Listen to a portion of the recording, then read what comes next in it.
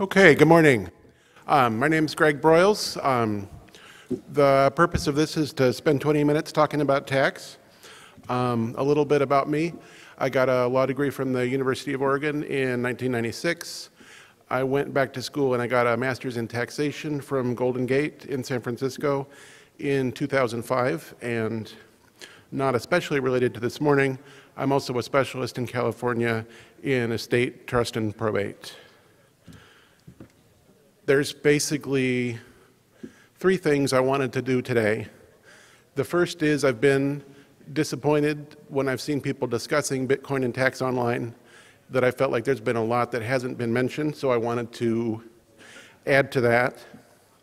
I wanted to encourage people to start discussing what I'm talking about. I'm not here to say that I know all the secrets and everything that I know is right and everybody's got to listen to me. Maybe I have it wrong, but I thought let's start talking. Let's get other people sharing ideas about this.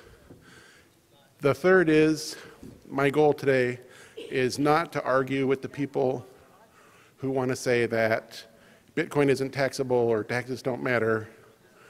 I'm aware of that opinion or that idea, and we don't have time to fight about it today. So I'm just going to chug along with my thing, and people that think that they can get their 20 minutes. I'm going to start out with one thing that's not always clear if you haven't taken a tax class. And just by way of background, today I'm talking about taxation for US citizens and permanent residents. If you're in another country or you're not a permanent resident, I don't know anything about your tax situation. So feel free to ignore me. But for people that are a permanent resident or that are a citizen, we're going to start out with the rule. Gross income means every dollar you get, no matter what. There are some exceptions, but the tax system starts out with the expectation that every dollar you get is taxable. I've got up here a site, 26 USC 61. That is the actual Internal Revenue Code section. If you want to go read it, it's a lot longer than this. I cut off the list, but you get the point. The other piece of this, and I'm not going to spend a lot of time on the dry, boring law, is taxable income means gross income, which means all your income minus specific listed deductions. So if people start out by saying, well, I'm not really sure if I make some money, I don't really know if it's taxable or not, the tax lawyer answer is, oh, yes, it is. One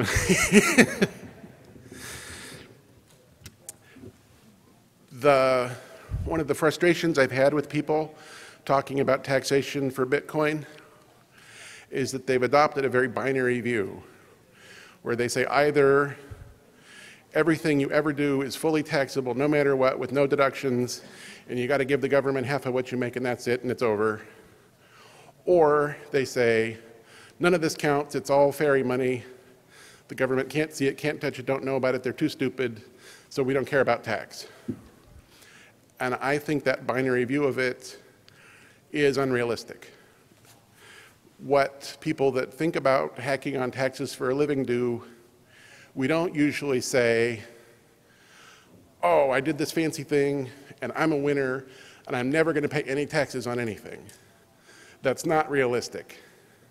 What we do is try to make the situation as good as we can. There's three basic tools that we have for that.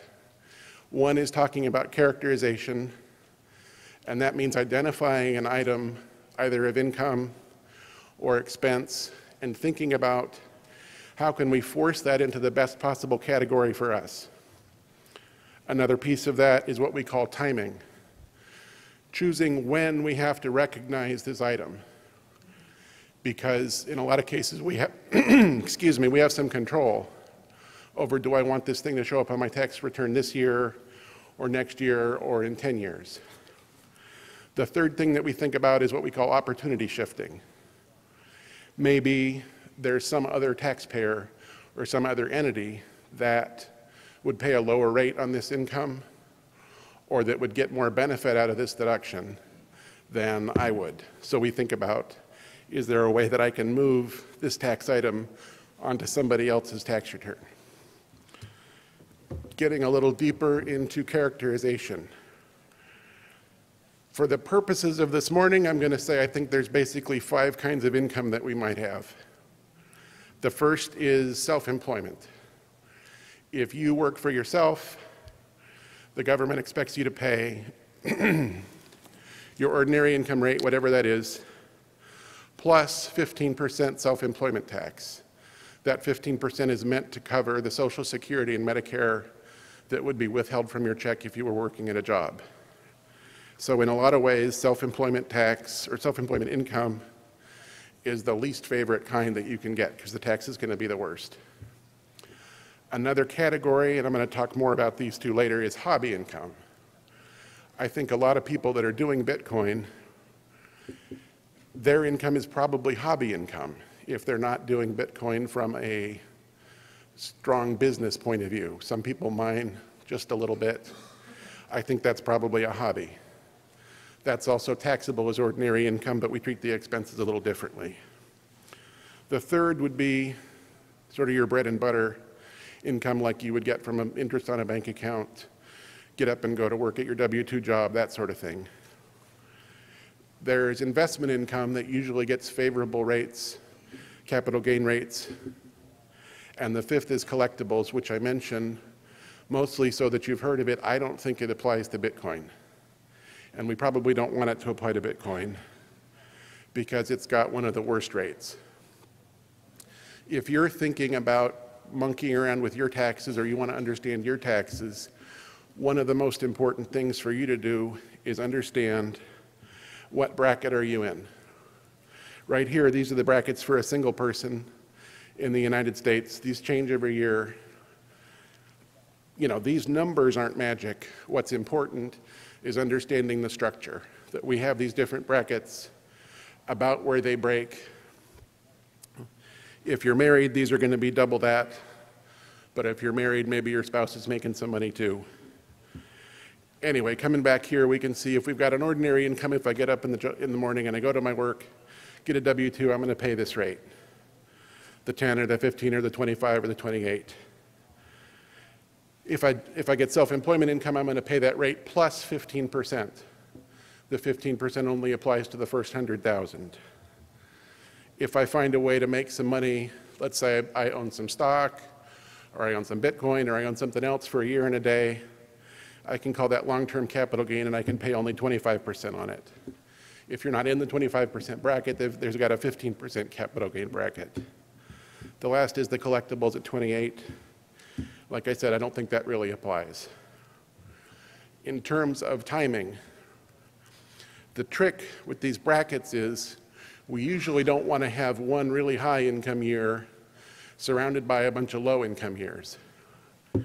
So what we'd like to do typically is control the timing of income or expenses so that we can smooth out our income over several years. So if I know that I'm going to have a big influx of income, maybe I'm going to accelerate some deductions into that same year. Or maybe I'm going to try to slow that down. If I'm sitting on a big pile of Bitcoins and I've got a big gain there, maybe I'm going to sell some of them in December and I'm going to sell some of them in January. And I'm going to split my gain across 2 tax years.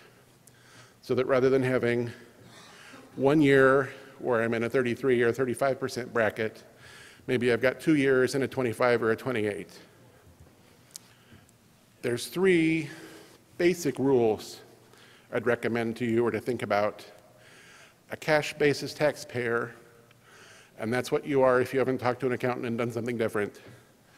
You recognize income when you receive it, and you recognize an expense when you spend it.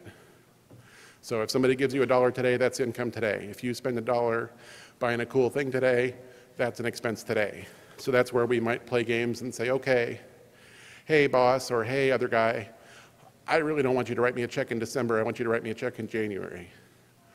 Or I'm going to spend a bunch of money in December and then I'm going to get paid in January, or vice versa.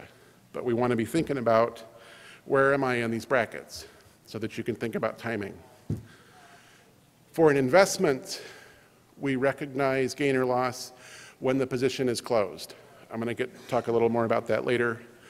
The third thing to know, and this is an exception to the first rule, if you're spending money on something where you can depreciate or expense equipment, let's say that you're mining BTC, or let's say that you've got a cool startup and you're going to buy a bunch of computers for your people to use. We take the deduction on that spending when the equipment is placed in service. So this is mostly interesting with like the ASIC miners. Let's say I paid somebody a lot of money last summer because I was excited I want to get an ASIC miner. But I don't actually get my miner until this summer. When I do my 2012 tax return, that ASIC expense doesn't go anywhere because I haven't placed that equipment in service yet. But when I put it in service in this year, I can take my expense in this year even though I spent the money last year. And opportunity shifting, I've already talked about this some. The basic idea is thinking creatively about, do I have a kid? Do I have a spouse? Do I have an entity? Is there some other taxpayer that could use this item better than I could? Could they use it at an income? Could they put it in a lower bracket? If it's an expense, could they put it in a higher bracket? I've got 3 basic suggestions for dealing with uncertainty, because almost all of the Bitcoin in taxation is uncertain. The first is to be reasonable. You don't have to be perfect. The IRS hasn't told us yet what they want to do with Bitcoin, so you don't have to guess right. You have to guess something reasonable. The second would be you should be consistent. One of the issues that's going to come up is converting Bitcoin to dollars. When you buy something or when you make some money, or, the tax return doesn't want Bitcoin numbers, they want dollars. So we're going to have to make conversions. My suggestion would be pick an exchange, either use the actual valuation you got or use maybe an average for the day. Bitcoin's a little tricky because we don't really have closing prices the way that the stock market does. So, you can take an average for a day. My suggestion would be consistent about how you do that. And I think it would make sense to always use the same exchange. I don't think it would be reasonable to say, oh, well, prices are high on this exchange and prices are low on that exchange, so I'm going to use this one when I sell and I'm going to use this one when I buy. I think you should stick with the same exchange if you want this to survive IRS scrutiny. The third is tax people and accountants talk about materiality. Materiality means, is this important? A lot of things aren't important. Like when tax people file returns, or if you use TurboTax, it doesn't even use pennies. They don't care about cents. They just ignore them. There are a lot of things that are just too small to worry about. So if it's a tiny number in the scale of your return, don't worry about it. It's okay. The goal is to get a reasonable big answer, not absolute perfection. Let me just go a little faster because I'm running out of time. Let's say we bought a BTC for 25 bucks in May of 2012. We sold that exactly 1 year later for 125 bucks, so we made $100. Because we did not hold that for a year and a day, that's going to be short-term capital gain taxed at our ordinary income rate. So whatever your rate is on that chart, that's what you're going to pay on. Same scenario, but we waited an extra day to sell. Now we held it for a year and a day. Now we've got long-term capital gain treatment. So we've got a better income tax rate just because we knew about the year and a day rule. So if you're sitting on your coins for a long time, be aware, if you could hold it for a year and a day, you're probably going to get a better result. Let's say things went the other direction. We bought some Bitcoins in April when everything was crazy. And then that made us sad and we sold them in May. And now we lost some money. That's going to be, in this case, it's only 1 Bitcoin. We only lost 125 bucks on it. That's going to go on our tax return as a loss. This is one of the things that I've been disappointed nobody talks about. If you lose money on Bitcoin, I think it's deductible. It may go in a different place on the return, but if you lose money, you should put it on your tax return. If you're going to put it on when you make it, you should put it on when you lose it. Let's make the picture worse. Let's say we put 25K in April, and we managed to turn our 25K into 12K in May, and now we're sad again. We still put this on our tax return as a short-term loss. The difference is we can only use $3,000 a year towards other income. So we may be nibbling away at this $12,000 loss for 4 years, unless we manage to make more money, and then we can net those two apart. But again, my basic point is, don't forget about your losses. One thing nobody's talked about that I've seen, there's 2 forms that people with foreign investments might want to think about. The first is there's a TDF 90 form. If you look at the bottom of Schedule B, there's this box here, Part 3, Foreign Accounts and Trusts. Most people just blow right through here. This asks you some questions. Do you have an interest in a foreign financial account? If you have an interest in a foreign exchange, my hunch is you probably ought to be checking yes. The good news is you don't need to check yes if your balance stayed below $10,000 for the entire year. So if you're just a little guy and you're just playing around, you're probably clear to check no. But there are people that have a lot of money in Bitcoin. There are people that put a lot of money in foreign exchanges. I think those guys ought to be checking yes here. They ought to be filling out this magnificent form. This is due June 30th of the following year. And let me get back to my thing. There's a new form just started this year, is the 8938, which is an IRS form that goes with your tax return. IRS wants to see this if on the last day of the tax year you had $50,000 in a foreign account, or at any time during the year you went over the $75,000 mark. Those numbers are doubled if you're married. And IRS wants you to fill out that form. TurboTax ought to do it for you, or your accountant ought to do it for you, but it's out there. So I'm just mentioning it so that, I haven't heard people talking about it, but I don't see a good reason why those wouldn't apply. I would make a distinction between holding, let's say I've got $100,000 in Mt. Gox or MT Gox, I don't know how people say it, over in Japan, or let's say I've got $100,000 in BTCE. I think you would need to file those forms. Let's say I've got $100,000 in BTC held in a wallet on my computer. I don't think you need to fill out those forms, because that's not a foreign account. That's something that you possess. But when there's this other entity in some other country, I think you should think about the forms.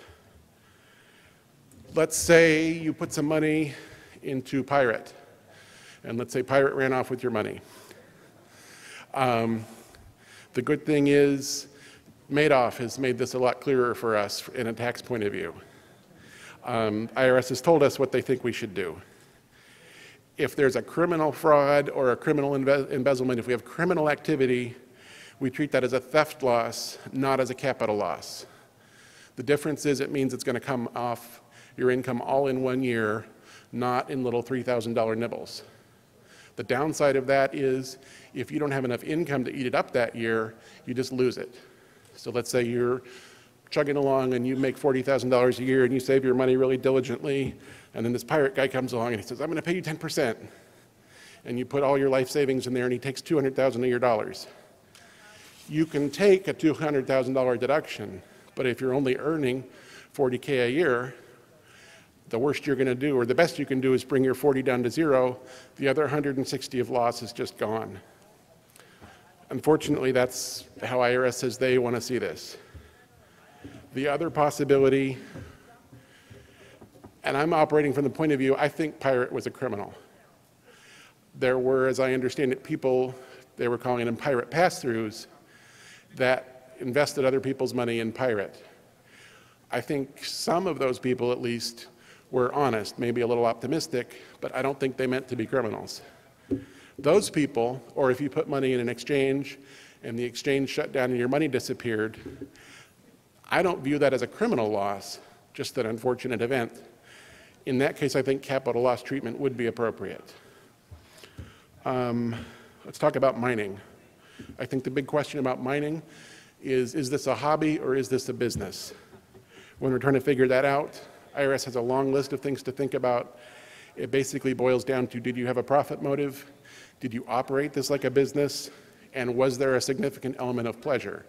The thinking being, well, where that's coming from, there's people who say, oh, I'm a golf instructor, so all my golf clubs are deductible. And every time I go play golf, my range fees are deductible. And, you know, there's one of the tricks in the tax world is trying to take something that you enjoy and turning it into a deductible business. And this is one of those pigs get fat, hogs get slaughtered things. So this is what IRS is going to look at. Don't enjoy it. Don't have any fun, and then you're cool for taxes. The downside of that, I believe if you're mining as a business, I think that's going to be subject to self-employment income. Spent a lot of time thinking about it. I don't like that result, but I can't really come to a consistent different one. The good side of that, your expenses for mining are deductible. If we're going to treat mining like a hobby, there's some guys who chug along and then they post, they're like, hey, I'm mining with my CPU, how come it's not working? I'm not getting any Bitcoins. I'd call that a hobby. They're going to pay just their ordinary income rate, and they can deduct their expenses an itemized deduction. The other thing to understand before you get stressed out, and I say, oh, that crazy guy at the conference said I have to pay. If your net self-employment earnings are under $400, you don't have to pay self-employment tax. So if you're just chugging along with one graphics card and you never really make a lot of money, not self-employment. Here's another thing I think people have forgotten. If you're mining and you're making money with mining, you probably spent money on hardware, you probably spent money, I know you spent money on electricity. You may also have a home office expense. You can deduct space in your home if it's used regularly and exclusively for business. So if you've set apart a bedroom or part of your garage, you may be able to deduct home expenses like rent or mortgage, property tax, all sorts of things, just for that piece that was used for business, but it's out there. Yeah? I have lots of friends in the IRS, and that's the number one thing that they do for audit.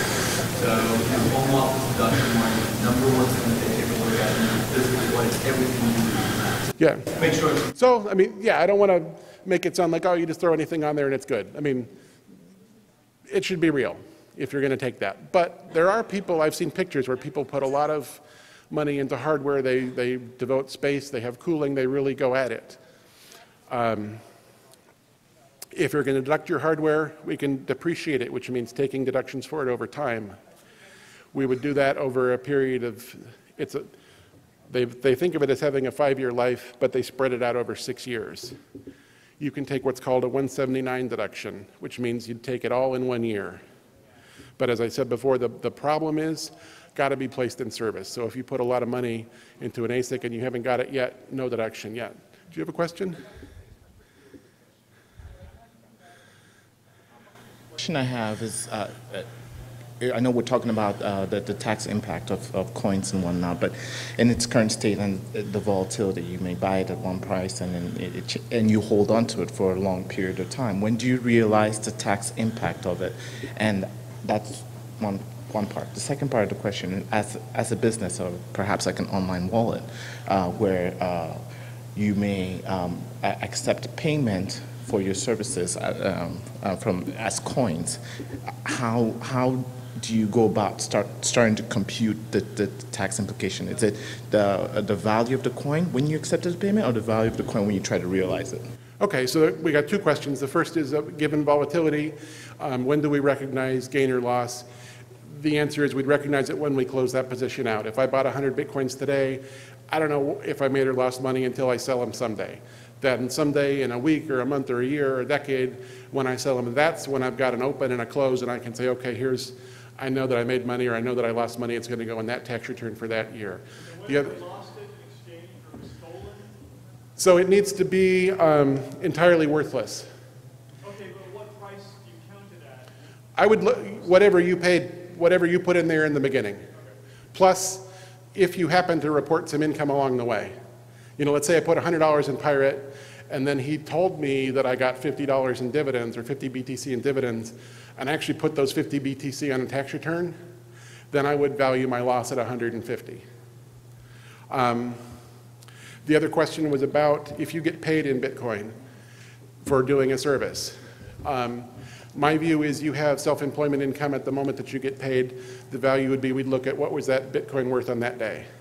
If you sit on that Bitcoin for another 5, 10 years, whatever, the cleanest thing to do would be to sell it and rebuy. Because then you're clearly got long-term capital gain treatment on that Bitcoin. If you sit on it, I think it would be reasonable to take the position as long as you're reporting that the gain of the Bitcoin is income, that the appreciation is long-term capital gain. We don't have any clear guidance.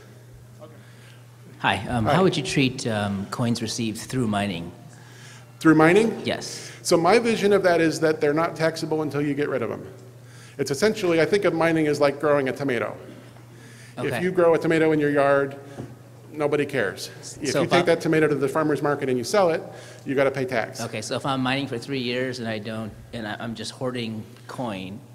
I don't think you have I'm anything not to gonna worry about from a tax point of view. The interesting Okay. thing is going to be someday you're going to swap those for money or you're going to swap those for Right, goods. because I wouldn't be showing income for 3 years. Right. essentially, right? Okay. But my answer is a little bit like I just said to the other guy.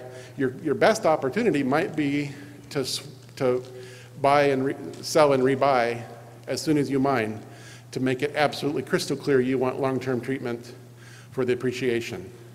Because the mining, in my view, is subject to self-employment tax. So I would hate to see you mine today and get a coin that's worth 100, and if in 10 years Bitcoin's worth $1 million, the argument could be made, you've never realized that income, you're going to pay self-employment on the million, I see. not on the 100 today. I get it. Okay. Sorry, just to understand, so you're saying to buy it right away so that you know the strike, whichever buy price of the asset, so that when you sell it later? So the idea is to make a split between, let's say I mined a Bitcoin today and it's worth 125 bucks. Yeah. If we listen to me and I say that it's just like growing a tomato, you don't have anything until you sell it, and then you sell that thing in 10 years, that to me looks like you just sold the world's best tomato. But if you sold your tomato today when it's worth 125 bucks, and then you bought some other tomatoes as an investment, then those investment tomatoes would get long-term capital gain treatment, not self-employment. Yeah. I was wondering if you had any comments about doing tax loss harvesting with Bitcoin or other cryptocurrencies. I think with traditional securities, you can't rebuy the same security, so... Right, there's a rule called the wash sale rule that says that you can't close out a losing position and then buy back in immediately and take your loss. Your loss is suspended. And I absolutely think that applies to Bitcoin. Don't know why it wouldn't. What about buying into an alt chain like Litecoin? I don't see a problem. I wouldn't apply the wash sale rule to that as long as they're not essentially the same thing. Okay, thank you. And from my view, Bitcoin and Litecoin are not the same thing. Thank you. Anybody else? Okay, we're done.